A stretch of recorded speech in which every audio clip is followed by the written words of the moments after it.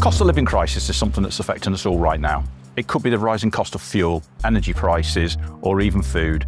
It could also be the impact of recent interest rate rises on mortgages and rent that's impacting on you. It's perfectly natural to have feelings of worry and anxiousness at times of uncertainty. But it's important that we take steps to manage this and make sure it doesn't get out of control and consume us. So in this video, I'll be sharing some top tips on how you can manage your emotional and financial well-being.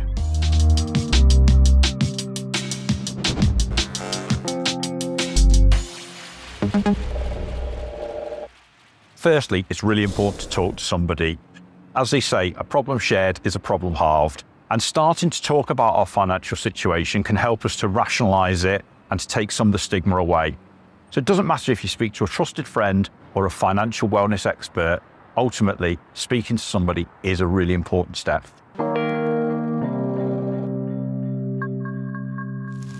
It's worth also checking if there's any support or benefits that you might be entitled to. So why not speak to the Citizens Advice Bureau or the Money and Pensions Service, both of whom are best placed to help you identify what support might be available. It's really important to reach out and speak to your creditors. You're not the only person that is struggling at the moment, and so many organisations have set up specialist teams to help people who are struggling to pay their bills. Ultimately, speak to them, share your individual circumstances, and I'm sure they'll help you find a way forward.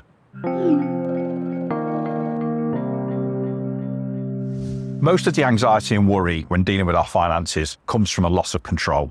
So it's really important that we take action to get control of our finances. Start off by creating a monthly budget.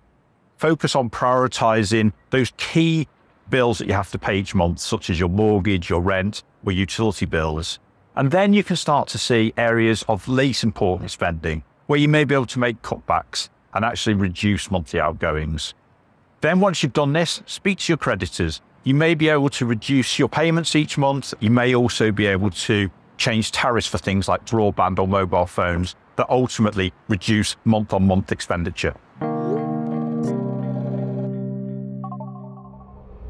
Finally, don't bury your head in the sand. It's really important to remember that things will not change if you do not take control.